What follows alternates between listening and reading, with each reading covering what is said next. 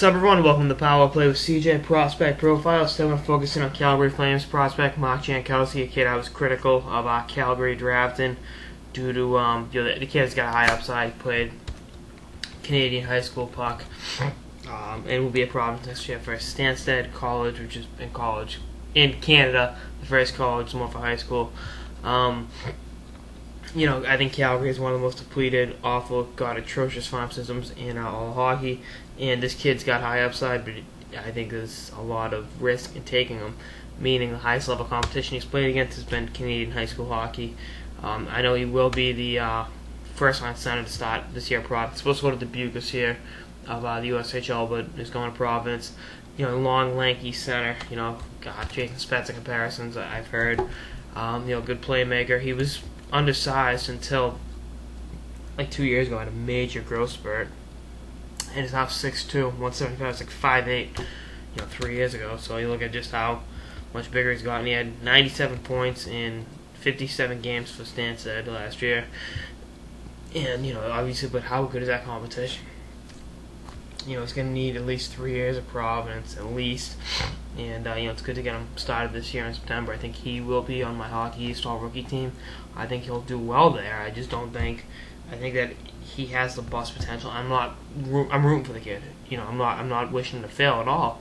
But, I think, someone tweeted me, well, Vancouver and New Jersey have him on the draft board. Yeah, but Vancouver and New Jersey are both good teams that have pretty good farm systems.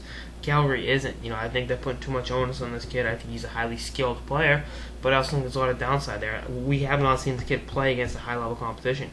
How is he going to fare? I think he's going to do well. I'm picking him to do well, but I think the jury's out on whether or not he will.